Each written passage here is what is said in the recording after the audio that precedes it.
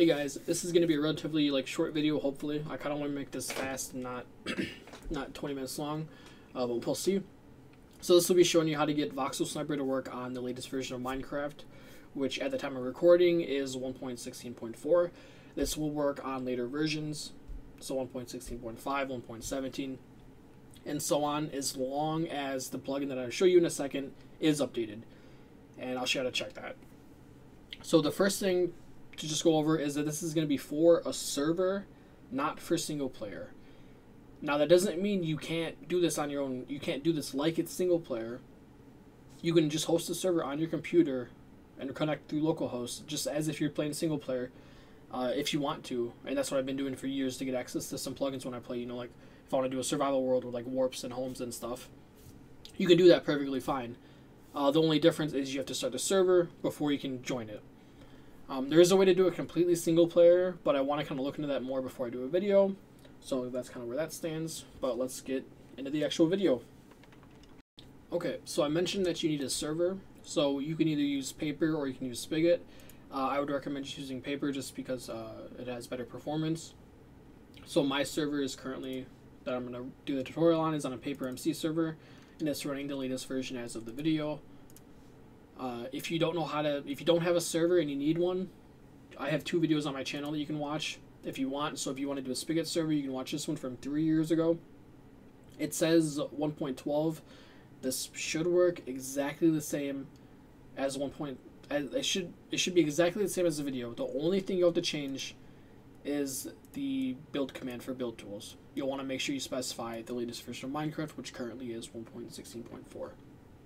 Otherwise, I have 2 Paper MC videos you can watch. They're both relatively the same. This one is 14 minutes for some reason, and this one is 7. Okay, I'll have to figure out why this one's double the time.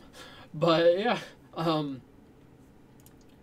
Anyway, once you have a server, you can download Voxel Sniper. So what we need is we actually need 2 things. We need fastest sync world edit, and we need fastest sync Voxel Sniper. So go to the next link in the description, which will be the Spigot page for fastest sync world edit, and click download now via external site. Now this is going to link you to the Jenkins. Now, like 15 minutes ago, I had an error on here. So if you get a page that just looks like this, okay, all you have to do to fix it is delete everything before /job and after. So it should just be the URL. Now if I click enter, this will bring me to the Jenkins. So that's how you fix it if you get that error. If you don't have that error, don't worry about it. So next we're going to do fastest sync world edit in FOSS. We're going to scroll down just a little bit and click the first one. So the first one is just fastest sync Voxel Sniper. Now you're going to make sure you download the latest successful artifact, and it ends in a .jar. And we're going to save that into our plugins folder. So this is my server folder. Inside plugins, we're going to save that. Now we're going to go back to the fastest sync world edit in FOSS, and we're going to download the world edit as well, because for this version of Voxel Sniper, you also need world edit. So we're going to save this one as well. Now that's good. Now if I minimize this and I go to my plugins folder, you can see I have Voxel Sniper and world edit on my server. So now I can start the server, and that will work. Should work perfectly fine. So it loads up, and now you see I have Voxel Sniper and world edit loaded onto the server. So you have Voxel Sniper working. The only thing you want to make sure is that you op yourself. And to op yourself, you do op space your name. So my player is already an operator, so that's not going to do anything. If you are not an operator, it'll say, you know, Turner has been opt, or your name has been opt. So that's how you do that. So this is basically where you're at. You can use Voxel Sniper if you log into the server. Now I'm going to show you real quick how to transfer your world from single player to your server if you're somebody who, you know, has a single player build that you want to, you know, work on, but you just want Voxel Sniper to make mountains or something. To do that, it's really easy. Just go to your start menu and type %appdata%. Go to .minecraft, go to saves, and I'm just going to drag these kind of over. Now, I don't care what this world is because that just generated. So I'm going to copy my survival world, because pretend this is the one I want to work on. I'm going to paste it on my server. Now I'm just going to rename this to world, and it's going to work fine. The only problem you might have is if the world is on an older version of Minecraft, you should make sure you make a backup of the world. And then Paper should convert it fine if you just start up the server. But if it errors out, you can always try to convert it in Minecraft and then copy the converted file, the converted world, to the server. So now if I connect to the server, which I don't have Minecraft open for some reason, so this will load up in a second. Sorry.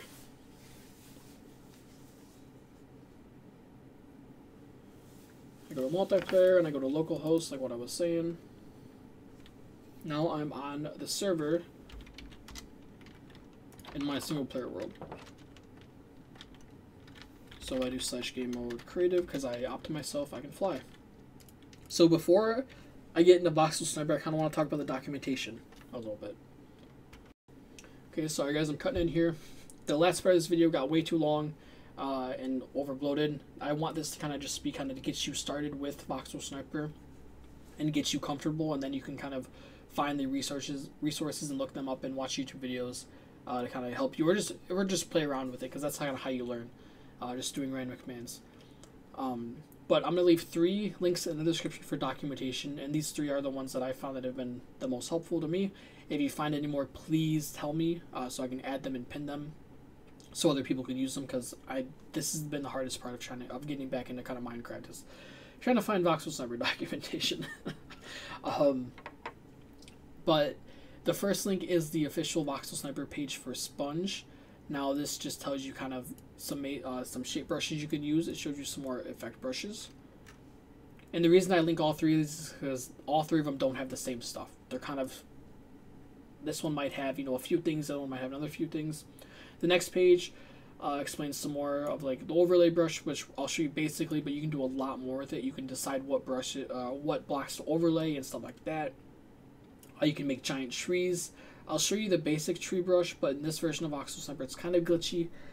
But I think World Edit has the tree command. And then the last one is this one, which is nice because it shows you the erosion brushes, and then it shows you some more. But it also has examples. I want to do this. This is how I do it.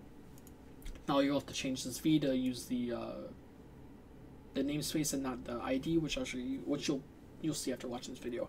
But that's the only thing. So once you have that kind of just down, go back into Minecraft, and the 2 main things you're gonna want is an arrow and a piece of gunpowder. And the gunpowder just does the opposite of the arrow when you're doing erosion brushes. The arrow is gonna be the normal tool and the main tool you use. Now a quick note, there's lighting glitches with the current version. It seems to be if you're going into the terrain, it creates lighting glitches. I don't know why. I believe it's probably something just with this version of Minecraft and the version of Voxel Sniper. It might not be updated fully yet. There are a few plugins that will fix this, but they aren't updated yet, sadly, either. So that is a note on the current version I am using. On your version, if you're watching this a few months from now, it might be fixed. Or watching it a year from now, it might be fixed. It'll probably be fixed. I just want you to know that. And to fix it, you just got to go around and hit the blocks, then put light, and then destroy it. It's annoying, but I don't know. But building above doesn't do it. So I'm going to show you the basic brushes. So the brushes on this page, right here, I'm just going to go through a few of them. You access them all the same way. And then I'll show you one where you have to set the height of the villager, or the cylinder, sorry, which you can see right here. Okay, I want to open Minecraft, not that. So /B will be for brush, and this is kind of your main command. So this, if I set this to ball, that will be, for a ball, or I can just do B. Now it sets my brush type to ball.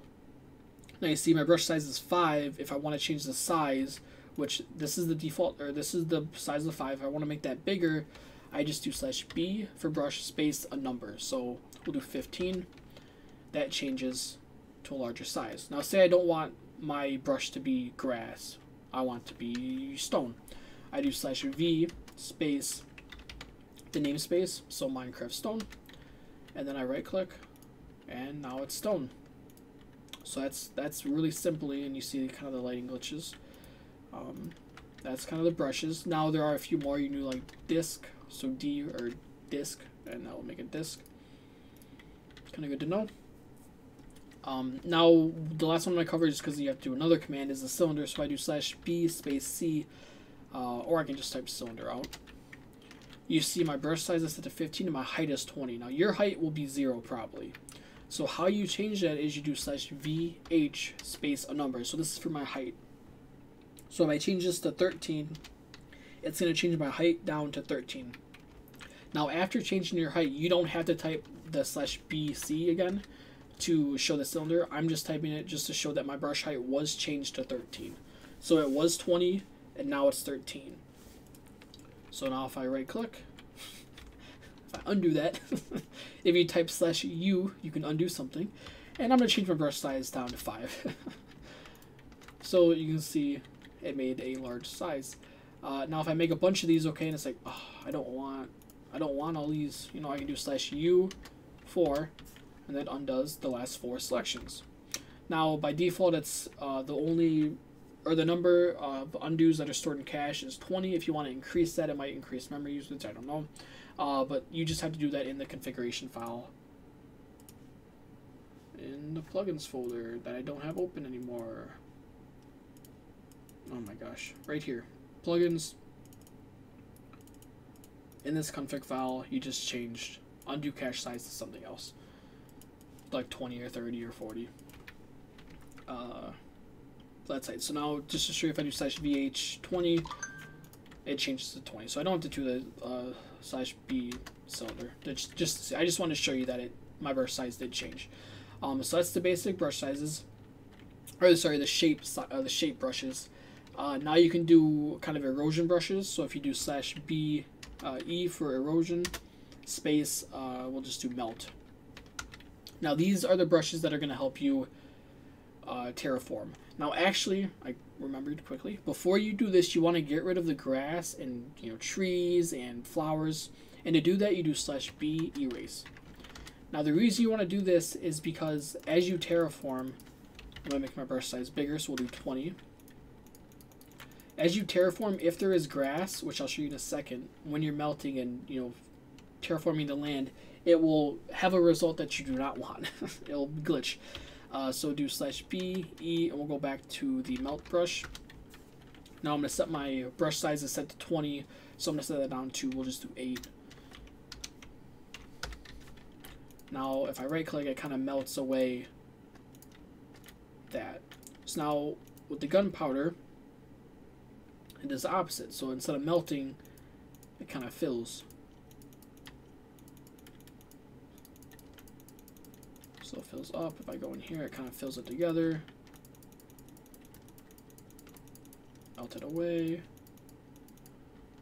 Like that. So you can also do /B E lift, and that will lift the terrain up, as the name suggests. Kind of like that. If I go over here, it kind of lifts it like that. And then if you use the gunpowder, because that's the opposite on the erosion brushes, it kind of pushes it back. And you see all the lighting glitches. Hopefully you guys don't have that in your version. You can do /B E smooth as well. Now this doesn't always look the best, so use it kind of sparingly. But basically what it does is it smooths the terrain. So if I right click, it smooths the terrain all out. So as you see, like, that doesn't look good in my opinion. Like, that looks better, but I don't know, that's just that brush. It does smooth it out. Now if you want to, if you're done making your mountains and you want to make it like, I want my mountains to be grassy, you do /B overlay, if I can spell, and I set my material to grass, and we'll do grass block, so /V grass block, and if I right click, it overlays my selection of grass. So that's overlaying. That's kind of nice. So there's also lines. So if you do /B line, you can make lines different places. So if I right click here, take out my gunpowder, and right click here, it'll make a line. So I do the same thing. now it does do, it keeps your current point. So I right click here and I select there, there's a line there, line there, line there, there, everywhere.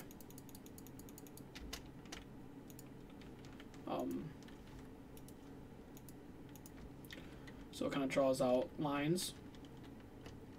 So that's kind of nice. Now I believe that's it. There was one more thing that, oh, the trees. I want to show you the trees. So you could do, be warned, the trees are kind of glitchy. World Edit, I think, has this option, so it might just be worth looking into that.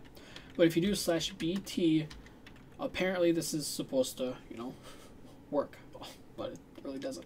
So my brush size is 20. So as you see, like, it worked there. It didn't work here.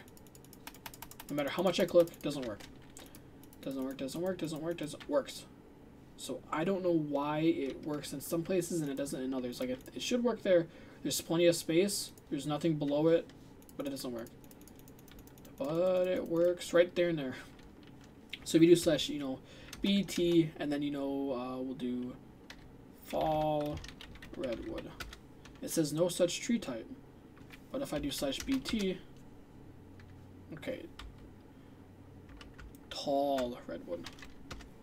As you see, it says no such tree type, but it selects it. But if I right click, it's kind of placing them. So I just wanted to kind of show you this because there is a way to place them, but Voxel Sniper is kind of, I guess, glitchy in that sense. So it might be worth using World Edit. But hopefully this video kind of helped you, gives you an introduction, kind of shows you the basics of it. Now you can, you know, it'll be a lot easier for you to learn and look up and just kind of understand the documentation when you're reading it. So if you have any ideas, you know, please let me know. If you like the video, give it a like, you know, dislike it, whatever. Anything kind of helps. If you have any problems, leave a comment. I'll try to help you when I can. I work in school now, so I don't have as much time as I used to have. But other than that, hopefully you have a good day, and I'll see you guys later.